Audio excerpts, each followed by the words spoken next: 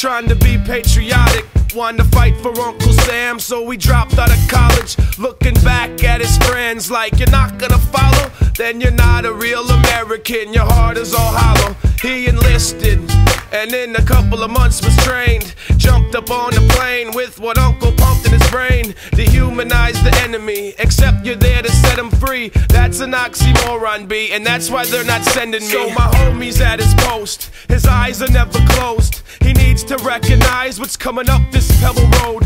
This one time he sees a van that he doesn't know, and feels this is a place that van doesn't need to go. So as they get closer, his gun is out his holster. He's doing what he's told to, spewing like a cobra. The van is full of women, children, civilians, but that doesn't stop his trigger finger from killing. He spit his whole clip, tore the van a new ceiling, and then yells out to see if anyone's still living. And out comes a mom, shaking cause her son was killed in front of her eyes. So was her husband. Kill them all. Fucking kill him.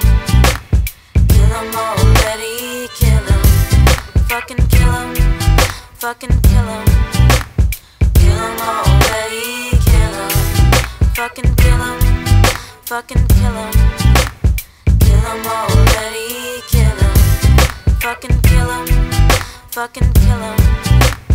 Kill him already. Kill him. In his last letter home, he told her it was close to the time he'd be getting back, but when he didn't know, on extended stay, baby daughter on the way, and they were supposed to have been married last May. He was called on by his country, put him in a Humvee, go to the Middle East, police the tired, poor and hungry.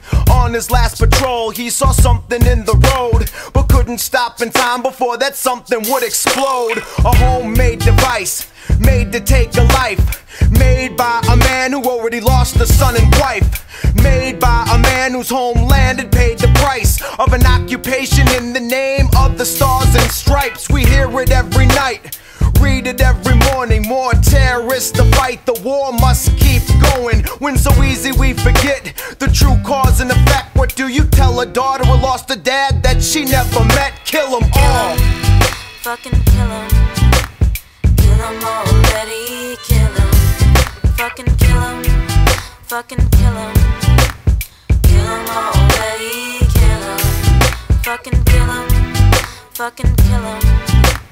Kill him already. Kill him. Fucking kill him. Fucking kill him. Kill him already. Kill him.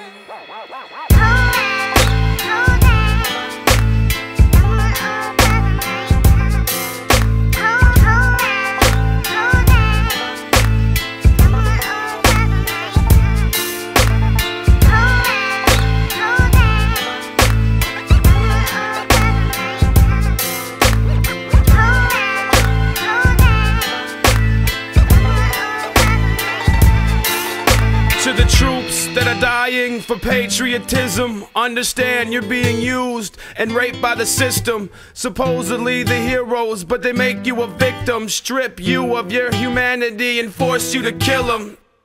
In the religion of capitalism, civilian life can't compare to the stack of $1 million bucks contracted to build back up a village that was destroyed by Halliburton's 1,000-pound missiles. If only life were a string of simple yes and no's, just good versus evil, no middle of the road, no riddles to decode. Maybe then we'd be free from constraints used to shape and polarize our beliefs. But truth is convoluted and propaganda stick.